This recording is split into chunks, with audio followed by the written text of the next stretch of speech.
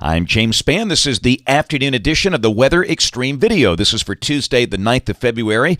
Yesterday we talked about temperatures falling during the day today, winding up in the 30s. Well, by golly, we're in the 30s. It's cold, it's windy, blustery, and an end-of-the-week storm, raising a lot of questions. So let's take a look. First off, the Skycam shots coming from Decatur. Barely above freezing up in the Tennessee Valley. They're at 34 with a brisk north wind. Looks awfully raw, doesn't it? Kind of like the weekend we endured. Mount Cheaha in the clouds, as they often are. The elevation there at 2,400 feet. And that's the camera on top of the restaurant. And down in Selma, that's a look at the historic Edmund Pettus Bridge crossing the Alabama River.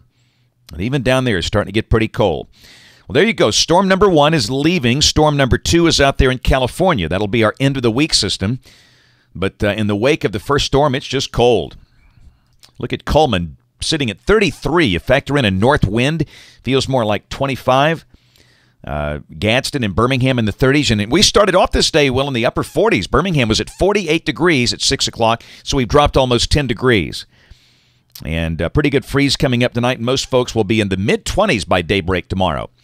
Well, there's our messy weather. That's rain on the South Atlantic coast. That is snow up north. It is snowing in Indianapolis, Detroit, Cleveland, Pittsburgh. And that thing could be a blizzard for New York City over the next 36 hours. And that will impact Philadelphia, Washington, and Baltimore. They're still buried in snow by the weekend storm. There's the snow outlook for the rest of today and tonight. You can see the max is sitting up there right over New York City and down to Philadelphia and Baltimore and Washington. In day 2, the whole thing begins to wind down. You see that little circle over Texas. That's the beginning of the end-of-the-week system. And again, that raises a whole lot of questions. We'll see if we can answer some of those. There's the overall QPF. This is valid through Sunday morning at 6 o'clock. Heaviest precipitation in the Gulf.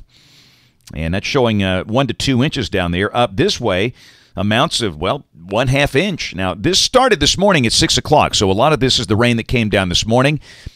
And Friday, whatever falls, probably will be snow. But the bullseye could be south of us. We've talked about that. And let's just take a look here. This is the 12Z GFS at noon tomorrow. Storm number 1 on the Atlantic coast. Storm number 2 digging down into Baja. Down below that, look at that surface low just east of the Jersey coast.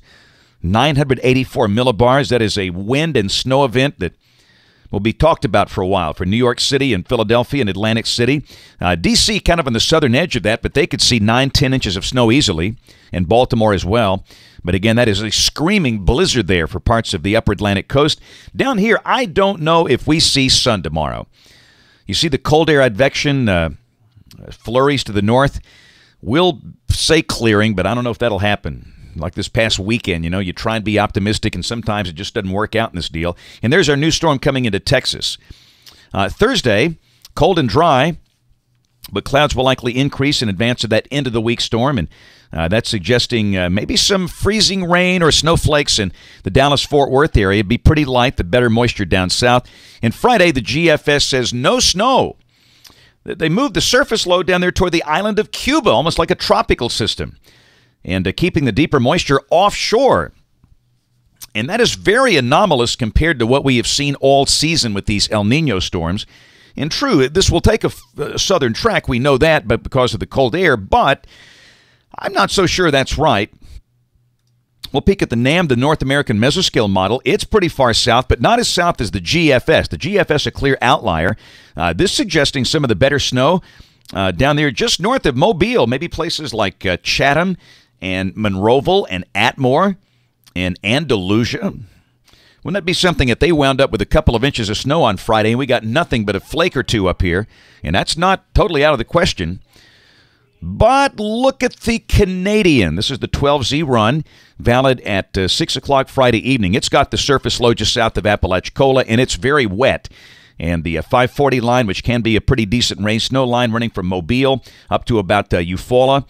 And that would suggest a big snow for the US 80 corridor. And quite frankly, that, I think, it better suits the pattern and the climatology with this kind of setup here. And I think we'll probably, for now, hit it that way in the forecast. The best chance of accumulating snow could very well be along US 80. That's Demopolis, Selma, Montgomery, Auburn, Opelika. Now, for Birmingham, sure, that prints 1 to 2 inches of snow up here. And down there, it's printing, what, 5 inches for Montgomery? But remember, this is a little bit of an outlier. Let's look at the European. Sometimes a compromise is best, and I think that solution looks pretty good. It's got the surface low far south, but enough moisture for some light snow in Birmingham. The better chance of accumulating snow, again, would be perhaps US 80, or maybe even a bit farther south. So I think for now we'll mention a chance of light snow for Birmingham, Tuscaloosa, Anniston. Just light snow on Friday. The better chance of accumulating snow near US 80. Demopolis, Montgomery, Auburn, Opelika, Selma, and maybe somewhere down there toward US 84. That's Monroeville and Evergreen. There could be some accumulating snow.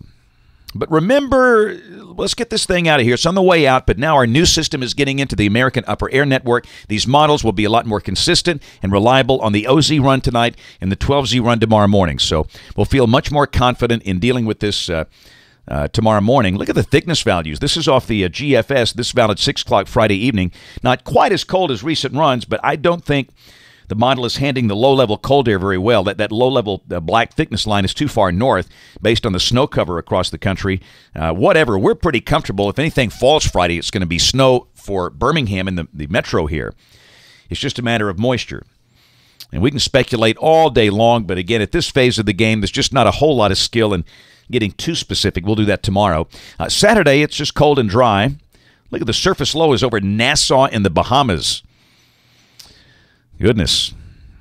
Sunday, look at that disturbance rolling down the backside of the trough. Very strong clipper, and down below that, that's going to squeeze out some light snow, if this is right.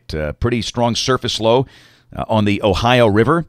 And I think for Sunday, we need to mention a chance of snow flurries or light snow with that. Not a lot, but definitely there. And then Monday, look at the cold air just dropping south. We'll be below freezing all day if that's right.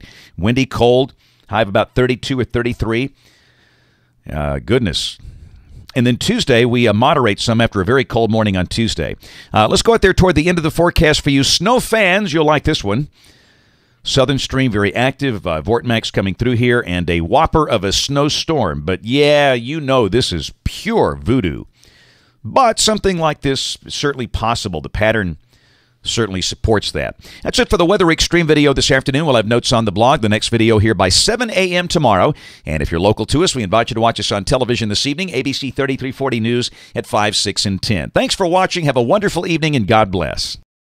Each day, there are new stories to tell about the people who live here and the place we call home. All of the faces that I see, all of the places close to me, they're all part of all the best things about home.